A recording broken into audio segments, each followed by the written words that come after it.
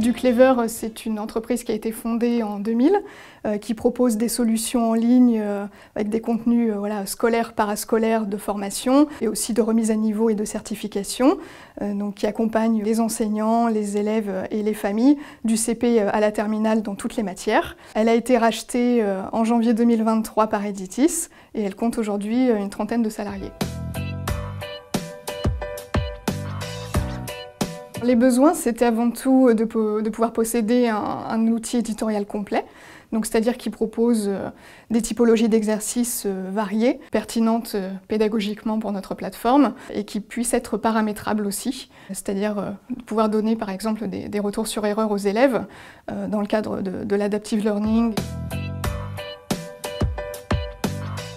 Une de nos grosses attentes avec Learnosity, on n'était pas certain d'y arriver, c'était la capacité à héberger nous-mêmes les données qui allaient être issues des ressources pédagogiques.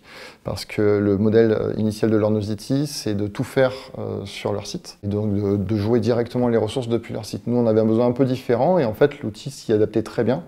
Donc en réalité, on utilise Learnosity principalement, nous, pour la partie éditeur et la partie player. Mais on stocke nous-mêmes toutes les données, ce qui est important pour nous parce qu'il faut qu'on soit maître de notre corpus éditorial.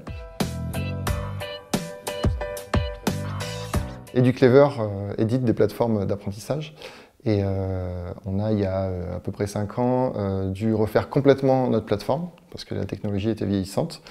Et à ce moment-là, on a choisi, plutôt que, comme avant, de faire nos propres ressources pédagogiques, de faire appel à une solution sur étagère pour avoir directement une grande variété d'exercices et de typologies de ressources pédagogiques. Et c'est là qu'on a décidé de faire appel à Learnosity. Learnosity, le gros avantage premier, c'est pour ça que ça a été choisi, c'est la grande variété justement de typologies. Et tout arrive directement sur étagère, donc il n'y a strictement rien à faire. Et l'intérêt que j'y ai vu moi après, ne connaissant pas Learnosity à la base, c'est surtout que c'est plutôt très bien fait, y compris pour les développeurs.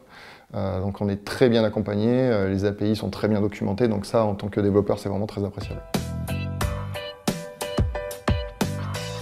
Les résultats, c'est d'avoir pu mettre en place cette fameuse plateforme qui a été déployée au cours de l'année 2018.